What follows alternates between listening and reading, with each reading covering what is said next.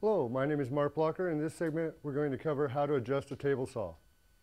Okay, there's a couple basic adjustments for the operator of a table saw, one of which is the height of the blade, which is done by cranking the handle up or down, and the other is the angle of the blade, which is done by releasing the locking mechanism and cranking the handle around to change the angle. But before you can use these, you need to ensure that the blade is properly calibrated to the saw. The first thing that you need to know, you need to make sure that this blade is exactly 90 degrees to the edge of the table saw, because that's what the devices are calibrated off of. If this is not straight with the table itself, you'll end up with crooked cuts and a malfunctioning saw.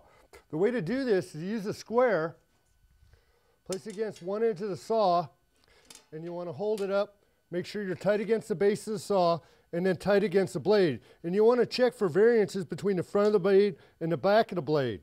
If you have a carbide tooth blade, you want to make sure that you're in between the carbide teeth with your square, so the square itself isn't riding on one of the carbide teeth.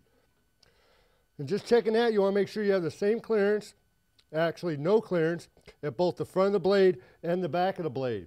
If this is square, you know your blade is calibrated to the rest of the saw, and using the other adjustments is easy. If it's not, you'll have to flip the saw over, and the specific adjustments for each saw are specific to the saw itself. So you'll need to check your owner's manual to get those adjustments to make the calibration of the blade.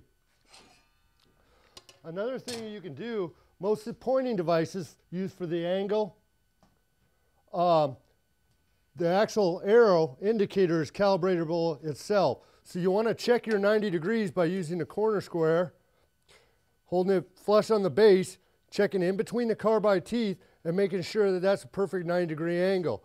If that's off, adjust the handle until it reaches 90 degrees, and then change the calibration on your pointer, which is done by loosening a set screw on the bottom and moving it so it reads absolute 0. Then again, check it the same way, doing it 45, tilt your blade over to a 45 position, check it, make sure that it's accurate, and adjust the pointing arrow as indicated. That's how you adjust a table saw.